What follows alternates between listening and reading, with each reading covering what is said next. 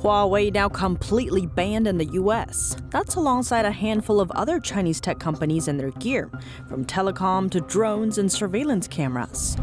A blaze killing at least 10 in Xinjiang, fire trucks blocked by barricades, with the burning building's entrance reportedly locked, blocking residents' escape. China powering Russian drones? Iranian-made drones used by Russian forces in Ukraine appearing to contain Chinese parts, reports calling them knockoffs of Western designs. Apple's largest iPhone manufacturer paying workers to leave their jobs as violent protests erupt. And Chinese Coast Guard ships marching into disputed waters, one of them armed with a cannon, 1 week after two leaders shook hands.